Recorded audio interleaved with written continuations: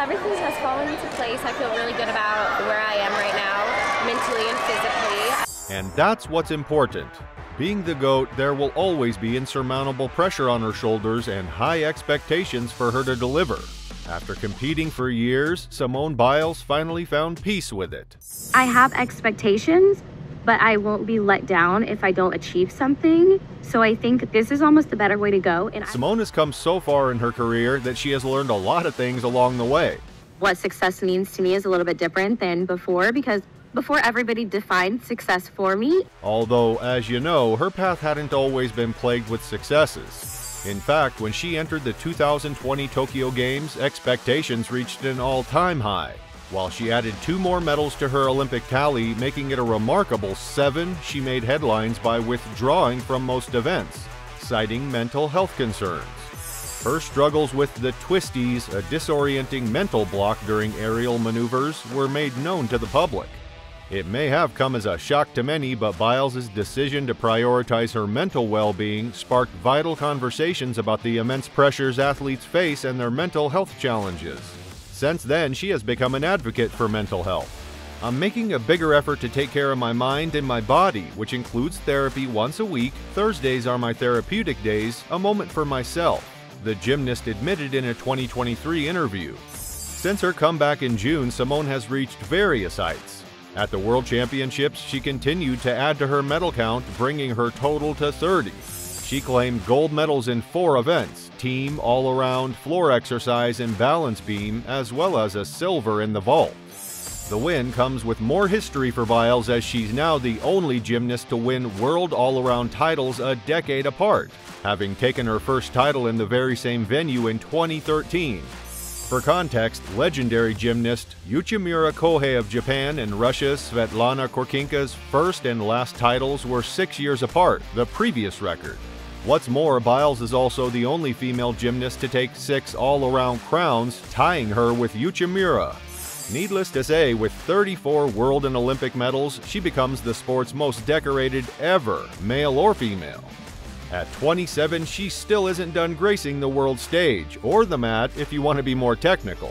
Her journey will continue, propelling her towards the much-awaited Paris 2024 Olympics. Speaking of which, Netflix is adding to its sports docu-series lineup with 3 new shows centered on the 2024 Paris Summer Olympics. In partnership with the International Olympic Committee, Netflix is doing docu-series on gymnastics great Simone Biles, the U.S. men's basketball team, and Olympic track athletes. The Biles series is titled Simone Biles Rising and will debut its first part in July ahead of the Summer Games.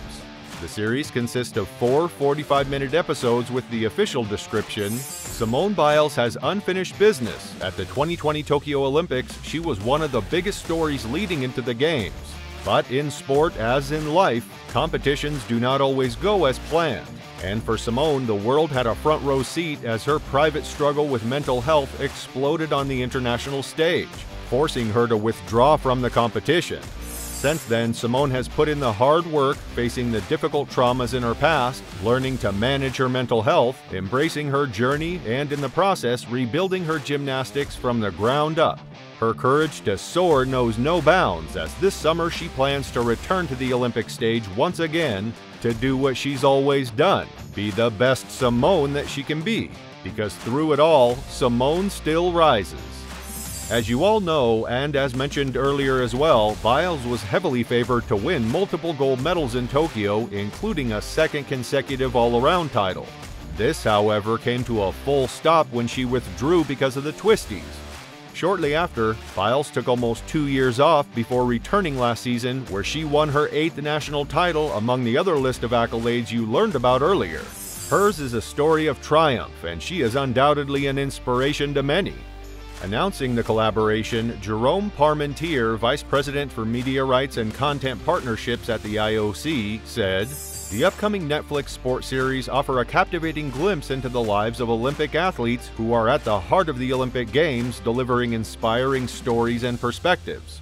He also noted that these series will build excitement ahead of the Olympic Games Paris 2024, which will be broadcast by our media rights holders across the globe. Biles' return for her third Olympics will be chronicled in Simone Biles Rising, which will run in 2 parts. The first 4 episodes will mainly focus on her struggles with mental health at the Tokyo Olympics and her return to competition last year, and will premiere in July ahead of the opening of the Games on July 26th. Part 2, covering her time with the U.S. gymnastics team in Paris, will air sometime after the Olympics, although a date hasn't been set yet. The second set of episodes will be centered around Biles' time with the United States gymnastics team in Paris. Religion of Sports is producing the docuseries in association with the Olympic Channel. It will be directed by Katie Walsh, a producer and director on Simone vs. Herself and past Olympics, and will be produced by Gautam Chopra, Amit Sankaran, Giselle Peretz, and Janie Miller. Besides Simone Biles Rising, Netflix will also produce Olympic Men's Basketball and Sprint. Olympics Men's Basketball is a 6-episode series that will follow potential medal contenders and promising hopefuls in men's basketball, as teams from across the world compete in the Olympic Games Paris 2024 and the qualifying events leading up to it. The series is produced by Higher Ground Productions and the Olympic Channel. Executive producers include Connor Schell, Libby Geist, Aaron Cohen, and Jason Hare of Worlds and Pictures, Barack Obama, Michelle Obama, Vinnie Malhotra, and Ethan Lewis of Higher Ground Productions. Jake Rogel, known for The Last Dance, will serve as showrunner of the series, which is slated to premiere in early 2025. The basketball documentary will follow potential medal contenders and promising hopefuls in men's basketball with a focus on how the game has grown internationally. Sprint, on the other hand, will explore the top sprinters on the road and throughout the 2023 World Championships, featuring Sha'Carri Richardson, Noah Lyles, and Sharika Jackson, among others in Season 1 with 6 episodes.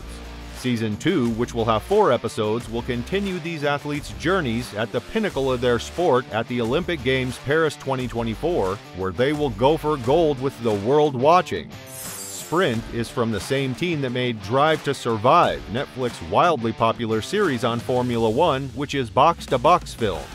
The series will be produced by the London-based production company in association with the Olympic Channel and will be produced by Paul Martin, James Gay Reese, and Warren Smith of the same award-winning documentary production company. Like the first part of Simone's docuseries, Sprint Series 1 will premiere in July ahead of the start of the Paris Games.